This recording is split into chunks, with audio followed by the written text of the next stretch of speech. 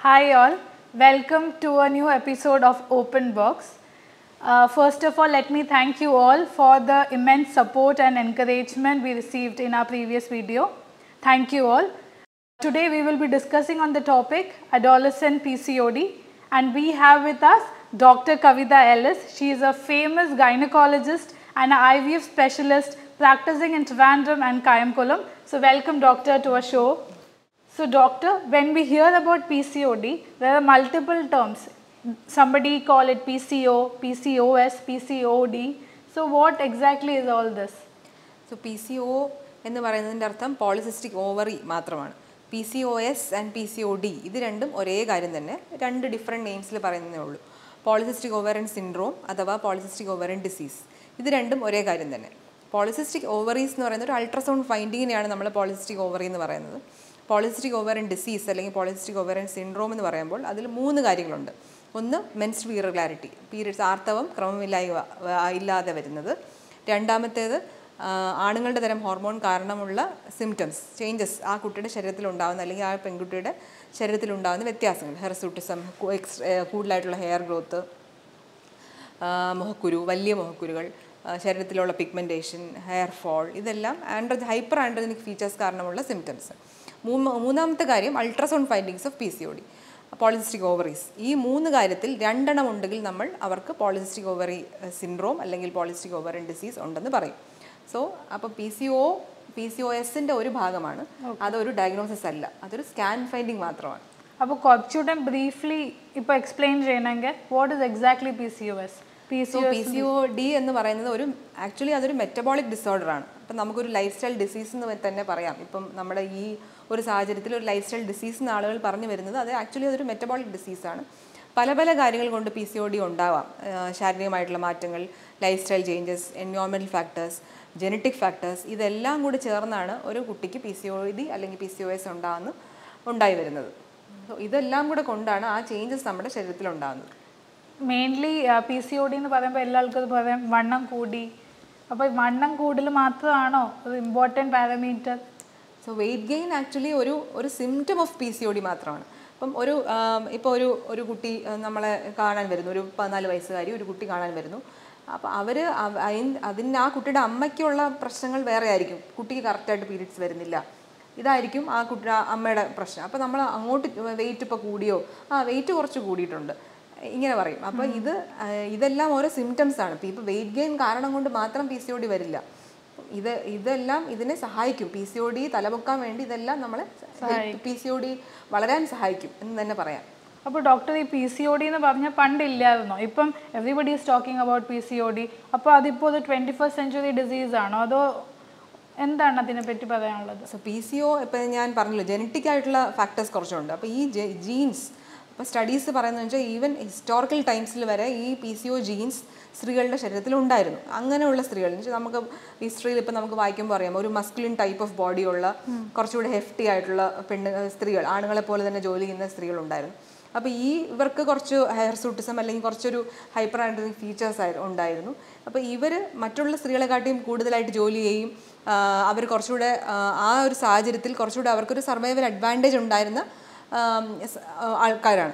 അപ്പോൾ ഇത് കാരണം അവർക്ക് കുറച്ച് കാര്യങ്ങൾ കൂടുതലായിട്ട് മറ്റുള്ള സ്ത്രീകളെക്കാട്ടിയും ആ ഒരു ക്ഷാമമുള്ള സമയത്ത് ഇവർക്ക് കുറച്ച് അഡ്വാൻറ്റേജസ് ഉണ്ടായിരുന്നു. അപ്പോൾ ഈ കുട്ടികൾ ചിലപ്പോൾ 1-2 ഉണ്ടായിരുന്നുള്ളൂ, ബാക്കിയുള്ള സ്ത്രീകൾ കുറേ പ്രസവിക്കുമ്പോൾ ഇവർക്ക് 1-2 കുഞ്ഞുങ്ങളെ ഉണ്ടായിരിക്കുള്ളൂ. പക്ഷേ അവർ ആ കുഞ്ഞുങ്ങളെ നോക്കാനും അവർക്കുള്ള കാര്യങ്ങൾ കൂടുതലായിട്ട് ചെയ്യാനും അവർക്ക് പറ്റി. അപ്പോൾ ആക്ച്വലി അതൊക്കെ ഒരു അഡ്വാൻറ്റേജായി മാറി. പക്ഷേ അത് കുറച്ചുകൂടെ കാലങ്ങൾ കഴിയുമ്പോൾ ലൈഫ് സ്റ്റൈലുള്ള മാറ്റങ്ങൾ, അതുപോലെയുള്ള ശാരീരികമായിട്ടുള്ള വ്യായാമമില്ല, വെയിറ്റ് കൂടി, ഈ ജനറ്റിക് കാര്യങ്ങൾ കാരണമുള്ള മെറ്റബോളിക് പ്രശ്നങ്ങൾ കൂടുതലായി വന്നു. അങ്ങനെയാണ് PCOD വീണ്ടും ഇപ്പോൾ നമുക്ക് തലപൊക്കി തുടങ്ങിയത്. പ്രത്യേകിച്ചുള്ള ലൈഫ് സ്റ്റൈലുള്ള മാറ്റങ്ങൾ അല്ലെങ്കിൽ നമ്മുടെ ജീവിത രീതിയിലുള്ള ഒരു മാറ്റങ്ങൾ കാരണമാണ് PCOD ഇപ്പോൾ ഒരു 21st century ഡിസീസായി മാറിയത്. ഓക്കെ മാം, ഈ PCOD അഡോളസൻസിൽ എന്താ relevance? Is it more or how is it? PCOD ഇപ്പം നമുക്ക് PCOD കണ്ടുപിടിക്കാൻ പറ്റിയത് അല്ലെങ്കിൽ നമുക്കൊരു സ്ത്രീക്ക് ഒരു ജീവിത രീതിയിൽ PCOD സ്റ്റാർട്ട് ചെയ്യുമ്പോൾ തന്നെ നമുക്ക് കണ്ടുപിടിച്ചാൽ നമുക്ക് ഒത്തിരി ഹെൽപ്പ് ചെയ്യാൻ പറ്റും. പല പല കാര്യങ്ങൾ ഹെൽപ്പ് ചെയ്യാൻ പറ്റും. ഇപ്പോൾ അവർക്ക് ആ കുട്ടിക്ക് പീരീഡ്സ് ആയി ഒരു 10-12 വയസ്സാകുമ്പോൾ പീരീഡ്സ് ആവുന്നു. ആ പീരീഡ്സ് ആയി കഴിഞ്ഞ് ഒരു 2-3 വർഷം വരെ എടുക്കും ആ പീരീഡ്സ് ഒന്ന് നോർമലായി വരാൻ. നമ്മുടെ ഒരു ഹൈപ്പോതലാമോ പിറ്റ്യൂട്ടറി ആക്സിസ് എന്ന് പറഞ്ഞൊരു ഹോർമോണൽ ബാലൻസ് നമ്മുടെ ബോഡിയിൽ തന്നെ ഉണ്ടായി വരാൻ ഒരു 2 to 3 years എടുക്കും. അപ്പോൾ ഈ സമയത്ത് പീരീഡ്സ് എന്തായാലും ഇറഗുലർ ആയിരിക്കും. ഒരു 21 to 45 ഡേയ്സിനുള്ളിൽ തന്നെ പീരീഡ്സ് വരണം നമുക്ക് നിർബന്ധം പിടിക്കാൻ പറ്റില്ല. അപ്പം എല്ലാ അമ്മമാരും വിചാരിക്കുന്നത് എൻ്റെ മോക്ക് കറക്റ്റായിട്ട് പീരീഡ്സ് വരണം ഓൺ ഡേറ്റ്. ഇപ്പോൾ ഇന്ന് ഈ മാസം 28-ാം തീയതി വന്നെങ്കിൽ അടുത്ത മാസം 28-ാം തീയതി വരണം. അപ്പം ഇങ്ങനെ ഈ സമയത്ത് നമ്മൾ നിർബന്ധം പിടിക്കുന്നതേ തെറ്റാണ്. അപ്പോൾ ഈ ഒരു സമയം കഴിഞ്ഞ് ഒരു 2 years അല്ലെങ്കിൽ 2 to 3 years കഴിഞ്ഞിട്ടും പീരീഡ്സ് കറക്റ്റായിട്ട് വരുന്നില്ല, അതിൻ്റെ കൂട്ടത്തിൽ കുറച്ച് വെയിറ്റ് ഗെയിൻ വരുന്നു, കുറച്ച് കൂടുതലായിട്ട് മുഖക്കുരു അല്ലെങ്കിൽ ഹെയർ ഗ്രോത്ത്, ഫേസിലുള്ള ഹെയർ ഗ്രോത്ത് കൂടുതലായി കാണുന്നു, കഴുത്തിൻ്റെ ബാക്കിലുള്ള കറുപ്പൊക്കെ കൂടുതലായി തെളിഞ്ഞു വരുന്നു, ഇങ്ങനെയുള്ള സിംറ്റംസ് ഉണ്ടാകുമ്പോൾ തന്നെ നമുക്ക് പിക്ക് ചെയ്യാൻ പറ്റും. അപ്പോൾ ഈ സമയത്ത് വേണം നമുക്ക് ആ കുട്ടിയെ സഹായിക്കാനുള്ള ഏറ്റവും ബെസ്റ്റ് ആയിട്ടുള്ള ടൈം. എന്ന് വെച്ചാൽ അതിൻ്റെ ജീവിതത്തിലോട്ട് പോകുമ്പോൾ ഉണ്ടാകുന്ന പ്രശ്നങ്ങൾ നമുക്ക് വരാതെ തന്നെ നമുക്ക് ഈ സമയത്ത് ഇതിനെ ഹെൽപ്പ് ചെയ്യാൻ പറ്റും. I think this is quite a information for everybody because ippathe generation mothers are like 28 days la vannilla 30 days la vannilla, so there's a problem, it should be PCOD. So I hope that everybody is going to listen to this.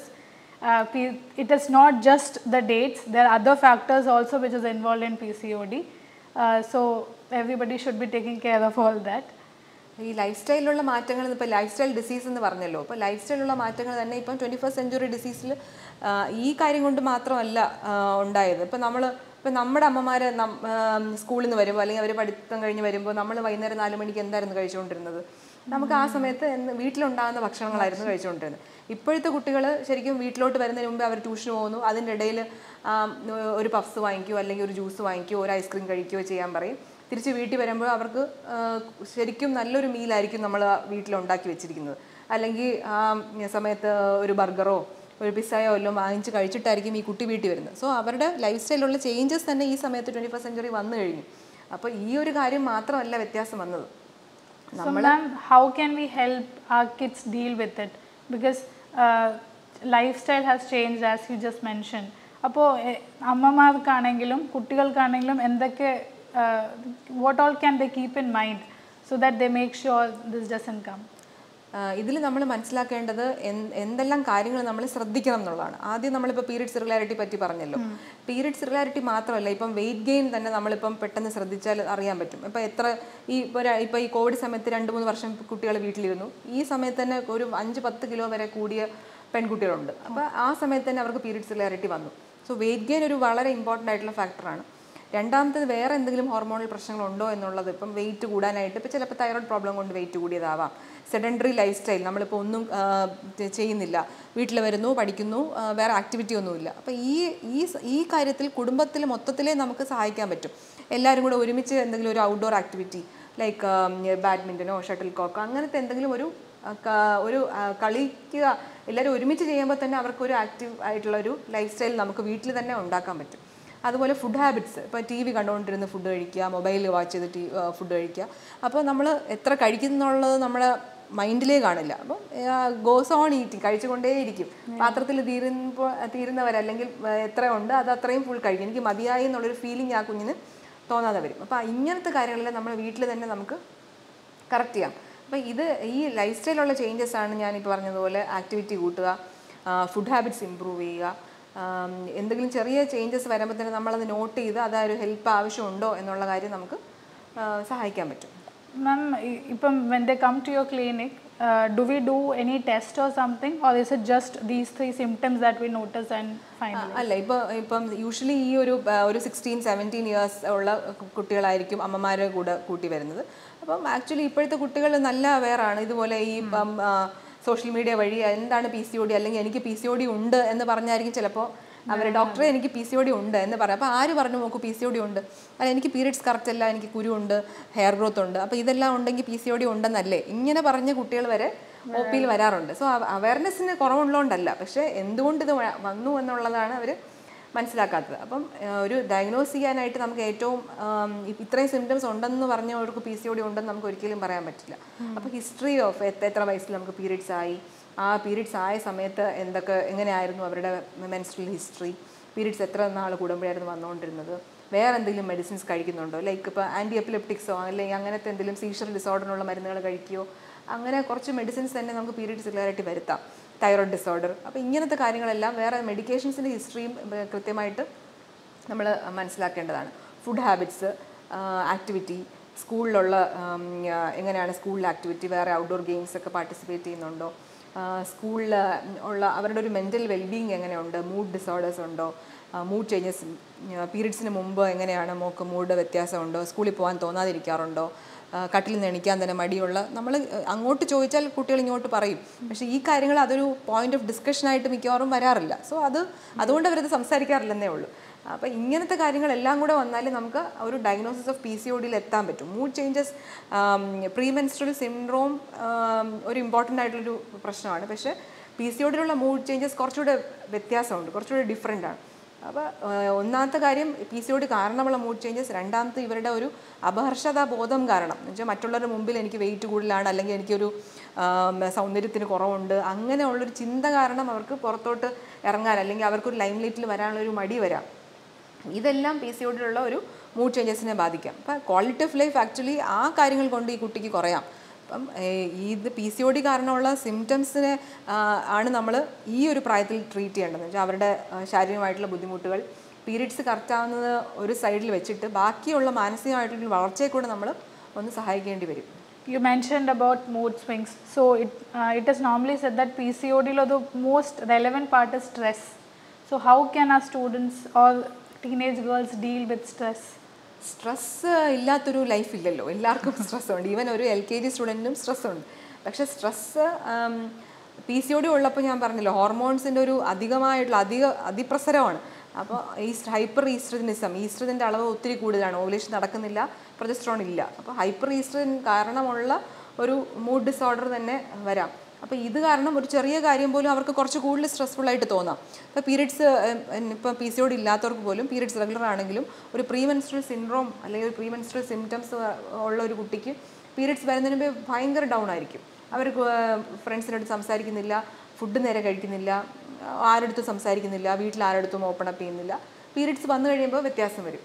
അപ്പോൾ ഇതെല്ലാം ഈ ഇപ്പോഴത്തെ ഒരു സാഹചര്യത്തിൽ നമുക്ക് ചിലപ്പോൾ മനസ്സിലാക്കാൻ തന്നെ ബുദ്ധിമുട്ടായിരിക്കും. വീട്ടിൽ വരുന്നു, കുട്ടി മുറിയടച്ചിരിക്കുന്നു, പഠിക്കുകയാണെന്ന് അമ്മ വിചാരിക്കും, അല്ല വീട്ടുകാർ വിചാരിക്കും, കഴിക്കുന്നു, പിന്നെ കിടന്നുറങ്ങുന്നു. പക്ഷേ ഈ സമയത്ത് ഉണ്ടാകുന്ന മാനസികമായിട്ടുള്ള സംഘർഷം നമ്മൾ ശരിക്കും മനസ്സിലാക്കുന്നില്ല. അപ്പോൾ സ്ട്രെസ്സ് പഠിക്കുന്ന കാര്യത്തിൽ അല്ലെങ്കിൽ പോലും എല്ലാവർക്കും പല പല കാര്യങ്ങൾ കൊണ്ട് സ്ട്രെസ്സുണ്ട്. പക്ഷേ PCOD ഉള്ളവർക്ക് കുറച്ചുകൂടെ ഓപ്പൺ അപ്പ് ചെയ്യാനുള്ളൊരു അവസരം നമുക്ക് ഉണ്ടാക്കിയെടുക്കണം. പേരൻസോ ടീച്ചേഴ്സോ ഒരു മെൻറ്ററിങ് ആവശ്യമുള്ളൊരു പീരീഡാണ് അല്ലെങ്കിലും ടീനേജ്. അപ്പോൾ ആ ഹോർമോണൽ ചേഞ്ചസ് ഉള്ള ഒരു കുട്ടിയെ നമ്മൾ കുറച്ചുകൂടെ പ്രത്യേകം കെയർ ചെയ്യേണ്ട ആവശ്യമുണ്ട്.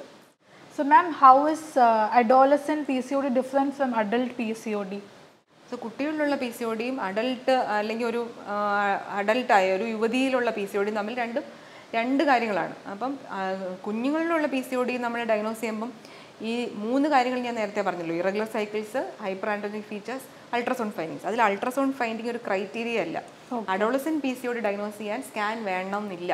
കാരണം അഡോളസെൻസിൽ നമ്മൾ സ്കാൻ ചെയ്യുകയാണെങ്കിൽ ഒരു 80% സ്കാനിലും മൾട്ടിസിസ്റ്റിക് അല്ലെങ്കിൽ പോളിസിസ്റ്റിക് അപ്പിയറൻസ് ഓഫ് ഓവറി നോർമലാണ്. ആ ഒരു ഫൈൻഡിങ് കണ്ടെന്ന് പറഞ്ഞാൽ നമുക്ക് ആ കുട്ടിക്ക് PCOD ഉണ്ടെന്ന് ലേബിൾ ചെയ്യാൻ പറ്റും. അപ്പോൾ ഈ 2 ഫീച്ചേഴ്സാണ് ഏറ്റവും ഇമ്പോർട്ടൻറ്റ്. ഓവർ ഈ അനോവുലേഷൻ എന്ന് വെച്ചാൽ പീരിയഡ്സ് റെഗുലാരിറ്റി പ്ലസ് ഹൈപ്പർ ആൻഡ്രോജനിസം. ഈ 2 ഫീച്ചേഴ്സ് ഉണ്ടെങ്കിൽ നമുക്ക് ഇറ്റ് പോയിന്റ്സ് ടുവേർഡ്സ് PCOD. അപ്പോൾ PCOD ഉണ്ടാവാം. പിന്നെ ബാക്കി ഹിസ്റ്ററി, വെയിറ്റ് ഗെയിൻ, ബാക്കി മൂഡ് ചേഞ്ചസ്, വേറെ ഹൈപ്പർ ആൻഡ്രോജനിസം കാരണമുള്ള കുരു, സ്കിൻ കളർ ചേഞ്ചസ്, ഇതെല്ലാം വെച്ചാണ് നമ്മൾ PCOD ഉണ്ടോ ഇല്ല എന്നുള്ളത് നമ്മൾ മനസ്സിലാക്കുന്നത്. അപ്പോൾ PCOD ഒരു അഡോളസെൻ്റ് അല്ലെങ്കിൽ ഒരു ടീനേജ് ഗേളിന് PCOD ഉണ്ടെന്ന് മനസ്സിലാക്കാൻ നമുക്ക് സ്കാനിൻ്റെ ആവശ്യമേ ഇല്ല. അതാണ് ഏറ്റവും ഇമ്പോർട്ടൻറ്റ്. നമ്മുടെ adult PCOD and adolescent PCOD ഡയഗ്നോസിസിൽ വരുന്ന വ്യത്യാസം. പക്ഷേ ഇൻസുലിൻ റെസിസ്റ്റൻസ്, അതായത് ഇതിൻ്റെ സ്റ്റാർട്ടിങ് തന്നെ നമുക്ക് ഇൻസുലിൻ ലെവൽസ് കൂടുതൽ ഇരിക്കുന്നതുകൊണ്ടാണ് PCODയിലെ പല സിംറ്റംസും ഉണ്ടാകുന്നത്.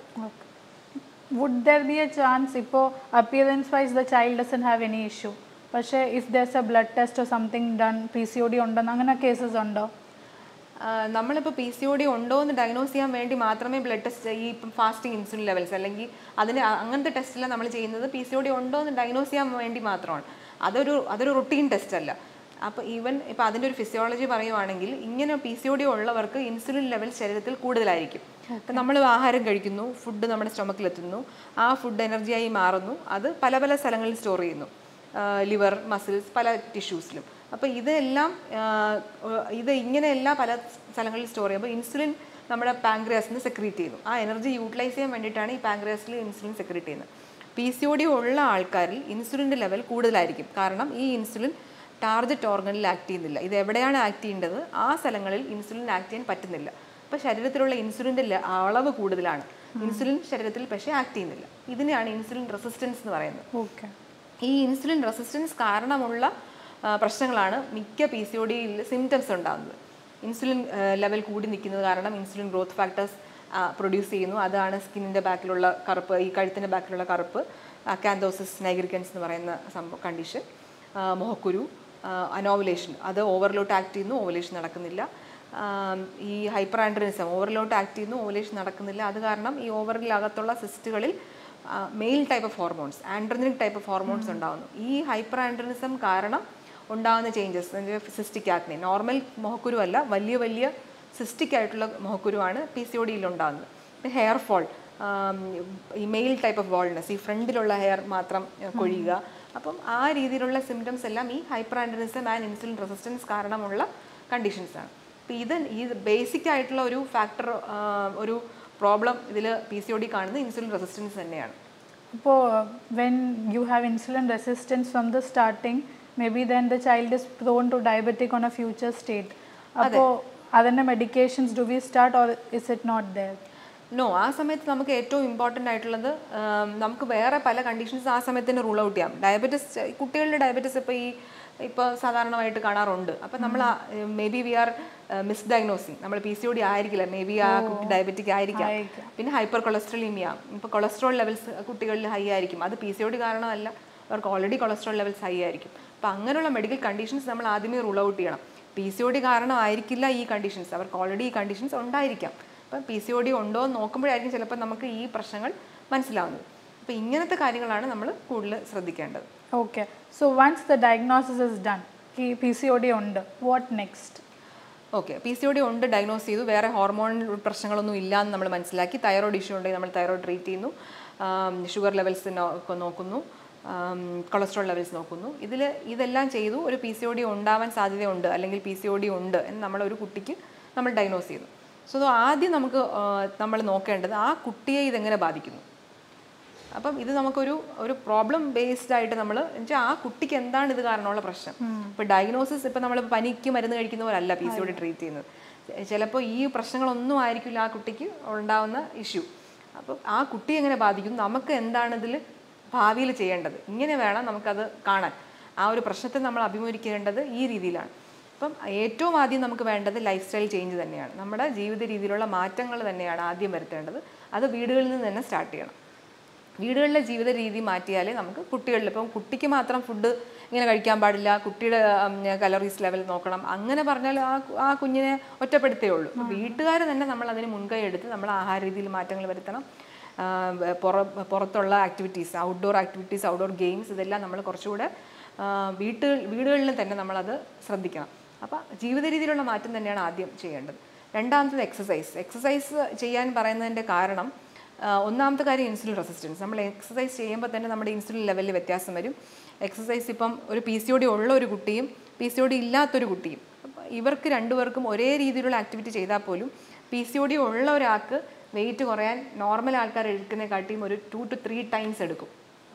പക്ഷേ ഒരു 5 to 10% ഓഫ് ബോഡി വെയിറ്റ് കുറഞ്ഞാൽ പോലും ഇത് അവരുടെ പീരിയഡ്സ് ഇറഗുലാരിറ്റിയിൽ വലിയ വ്യത്യാസം വരും. സോ അപ്പോൾ ആ ടൈം എടുത്താൽ പോലും അത്ര ഒരു 5% ബോഡി വെയിറ്റ് ലോസ് വന്നാൽ തന്നെയും സിംറ്റംസിൽ ഭയങ്കരമായിട്ട് ഇമ്പ്രൂവ്മെൻറ്റ് വരും. സോ ഒരിക്കലും നമ്മൾ ഡീമോട്ടിവേറ്റഡ് ആവരുത് എന്നുള്ളതാണ് നമ്മൾ ആദ്യം പറഞ്ഞ് മനസ്സിലാക്കേണ്ടത്. ഇപ്പോൾ ഞാൻ 3 മാസം ജിമ്മിൽ പോയി, അല്ലെങ്കിൽ ഞാൻ 3 മാസം വർക്കൗട്ട് ചെയ്തു, ഞാൻ ഇത്ര ഹെവി ആയിട്ട് എക്സസൈസ് ചെയ്തു, ഡയറ്റ് ചെയ്തു, എന്നിട്ടും എൻ്റെ വെയിറ്റ് കുറയുന്നില്ല. പക്ഷേ ഇതൊരു ഗോളല്ല, that is a way to reach your destination. അതൊരു വഴിയാണ്, ഇത് നിങ്ങളുടെ ലൈഫ് ലോങ് കണ്ടിന്യൂ ചെയ്യേണ്ട ഒരു വഴിയാണ് എന്നുള്ളത് നമ്മൾ മനസ്സിലാക്കി കൊടുക്കണം. അപ്പോൾ ഈ ഒരു ഗോൾ അല്ലെങ്കിൽ ഈ ഒരു രീതിയിലുള്ള മാറ്റം അത് ഫുൾ ലൈഫിൽ ചെയ്താൽ തന്നെ അതിനുള്ള ലോങ് ടേം കോംപ്ലിക്കേഷൻസ്, PCOD കാരണമുള്ള ലോങ് ടേം കോംപ്ലിക്കേഷൻസ് നമുക്ക് ഒരു പരിധിവരെ പ്രിവെൻറ്റ് ചെയ്യാൻ പറ്റും.